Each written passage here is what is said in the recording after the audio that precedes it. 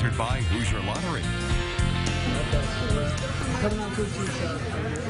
Oh my goodness, I'm here with Kim at the Mary Arch Farm vendor booth, and boy, do you have a lot going on. First of all, Kim, thank you for letting me behind this awesome. I'm talking to me. That's seriously. awesome. So what I love is that you guys, your family has been in the booth doing this for a long period of time. How long has it actually been that you've been a part of the Covered Bridge Festival? So this is the 62nd year. Grandma and Grandma done it at least 52. This is my 16th, 17th, 18th year probably, doing it myself.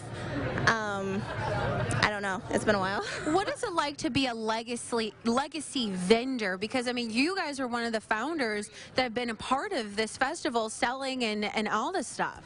Yeah, it's awesome.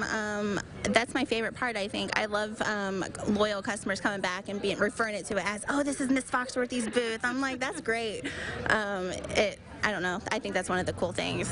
I think that's why I keep it going, is the legacy part. Okay, now what exactly do you sell? Because I see all the jams and jellies, but you have other things too. We have pumpkin rolls, we have persimmon pulp, we have peanut brittle. We normally have some breads, but I don't have that right now.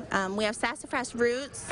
Have you ever smelled sassafras? No, I haven't. I have some. Okay, I just want to let you know, I have some friends too that are going to experience this with me. I found a couple people who have no idea about sassafras, so let's smell this. Okay, guys, who would like to go first? Mr. Mo? Okay, what does it smell like? It's different. It's different? It's different. All right, what about you? Go ahead, smell it for me. What does it smell like? Like mint. Mint? Would you like to smell it? So we have to smell to experience. And now what exactly is this for many people who may not know at home? So a lot of old-time people, a lot of people know it as tea, sassafras tea, if you've never had it before, but you can have it in candy. You want to try some candy? Yeah, who doesn't like to try candy? Exactly. Okay. This is there's 3 of us originals here. There's Foxworthy, Smiley's, and Mises, and this is Mises sassafras candy. So. Okay. You guys go first because I still have to talk, and I've learned my lesson to talk on air, and it's kind of hard. Okay, why don't you try it? You guys try it. Okay, on a count of 3, I want you guys to try it. 1, 2, 3. And now get a nice, okay, I'll try it too. Of course I get the biggest piece. Okay, now what do you think it tastes like? It's good. Okay. What is the flavor? Flavor palette. I don't know. It's different, but it's good. It's different and good. What about for you?